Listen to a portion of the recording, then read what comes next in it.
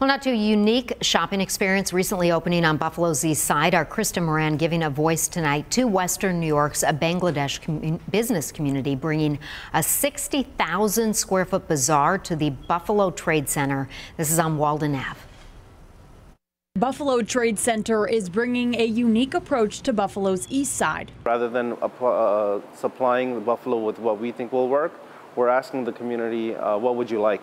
And that's the difference in this building.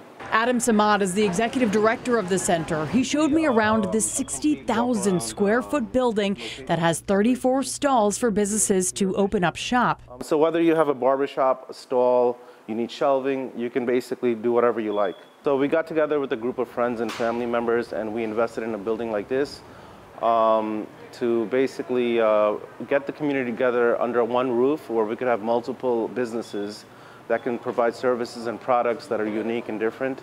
Samad says plans are in the works to have a grand opening for the bazaar in the summer. Eventually, there will be a food court, indoor playground area, community center, and supermarket. This location has been vacant, under one ownership for a long time as an industrial place, but we want to bring it alive. Right now, there's a test run of the liquidation center and bazaar with vendors that will run through Ramadan. Once that ends, Samad's hope is to make this a bustling hub for this part of Buffalo.